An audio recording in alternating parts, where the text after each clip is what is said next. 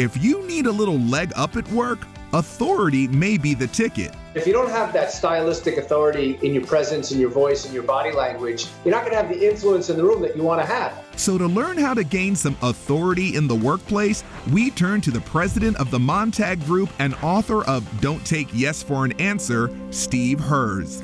First up, pay attention to your voice. Your voice is so important. It's the second biggest impression you make on people other than your face. Make sure you're not speaking in an artificially high-pitched voice. Avoid filler words like or so, you know. Make sure you don't speak in a sing-song manner. And practice. You can do it with your parents, you can do it with your friends, you can do it with anybody, but you don't have to be doing it in the moment in the meeting. Next up, cultivate confidence with your presence. The presence is just knowing you belong. We all have insecurities, we all have fears, but it doesn't take a lot to just act like you've been there before. And one way to do that is act confident and limit the amount you talk.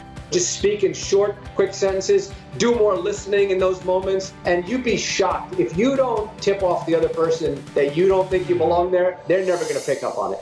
Moving along with, use confident body language. It's eye contact both in listening and speaking. Also, if you're energetic, to use your hands. I mean, don't just sit there if you want to connote energy, right? The other thing is posture, having your shoulders back, your chin up, having a presence about your body. There's a physicality to it. And if you're listening to someone, try nodding along because it shows you're acknowledging another person speaking. Finally, practice detachment.